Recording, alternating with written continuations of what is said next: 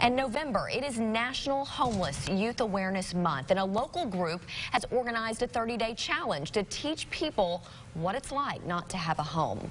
Project Homeless Connect in Faulkner County is giving the challenge participants a 30-day calendar to take home with them, and each day on the calendar has a reminder on it of ordinary household luxuries that people often take for granted, like a water faucet or multiple pairs of shoes. While instilling empathy, it's also raising money. My hope is that he has compassion and empathy for other people and not just think the worst of people when he sees them on the street. Kids and adults are participating. For each luxury you find in your home, you drop a quarter in your piggy bank. That money then goes to CAPCA, supplying homeless with essential needs while living on the street. It's not too late to join the challenge.